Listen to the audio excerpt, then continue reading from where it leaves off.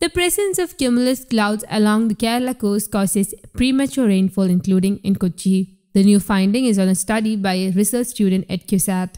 The study covers the monsoon seasons of 1980, 1999 and 2000 to 2019. Rain clouds have undergone a major structural change.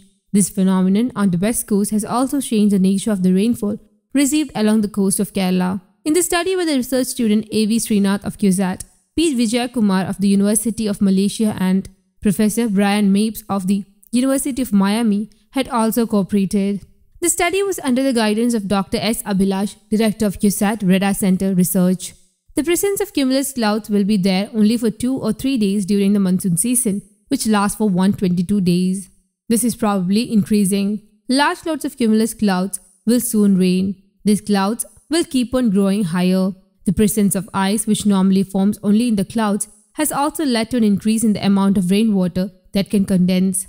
Reason for the phenomenon: surface temperature of the Arabian Sea, far south westerly wind, South Asian summer monsoon circulation. Environmental problems will be there. If the current situation continues, cumulus clouds may increase. Studies show that it grows taller and increases likelihood of phenomena such as light cloudbursts. The study suggests that in Kerala, which is different in terms of water resources and topography, such changes can sometimes lead to predictable environmental problems. The presence of cumulus clouds is gathering along the west coast of Kerala. Widespread rains have lashed the state on Sunday. There are reports of waterlogging and extensive damages in many places. With heavy rains in the capital, 2 shutters of Vijaya Dam have been raised. The district administration have informed locals to be vigilant.